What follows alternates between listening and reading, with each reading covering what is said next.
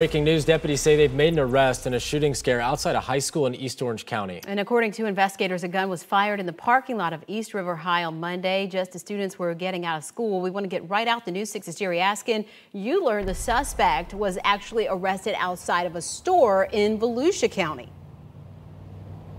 That's right, Bridget, and I'll show you more of his body camera video from his arrest in just a second, but authorities said it happened outside of a Dollar Tree store in Deltona yesterday. Now, right now we're outside of East River High School here, where those shots were fired Monday afternoon. Here, Harper's affidavit shows he was arrested on a felony traffic stop, but I'm still working to find out what connection, if any, he may have to Volusia County. Now, here's 19-year-old Mendel Harper's mugshot from Volusia County Jail. Again, we're asking for more details about his arrest. He's being charged with attempted second-degree murder with a firearm and discharging a weapon on school property. Here's some body camera video we just got from his arrest.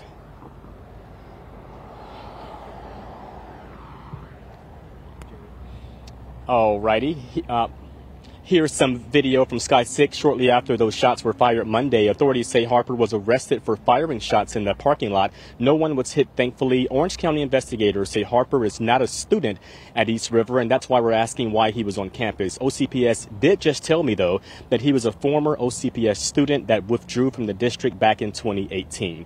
Now, we know that Harper will appear before a judge in Volusia County today at 1:30. Again, a lot of questions here. I'm working to find out when he'll face his charges back here in Orange County. I also just spoke with the parent who's reacting to his arrest. I'm working more details for News 6 beginning at 4.